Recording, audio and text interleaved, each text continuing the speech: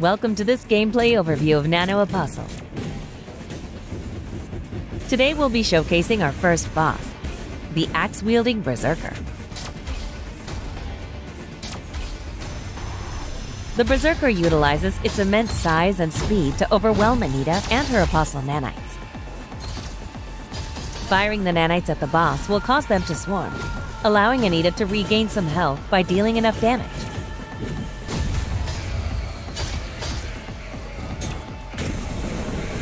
Every boss in NanoApostle has a fail-safe second stage that becomes deadlier and more intense.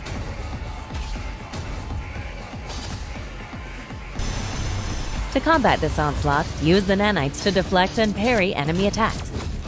This will trigger NanoApostle's unique destruction point system. Attacking an enemy's destruction point inflicts substantial damage and induces a staggering effect for follow-up strikes. Use all of your skills to overcome your opponent and witness the brutal reality of NanoApostle.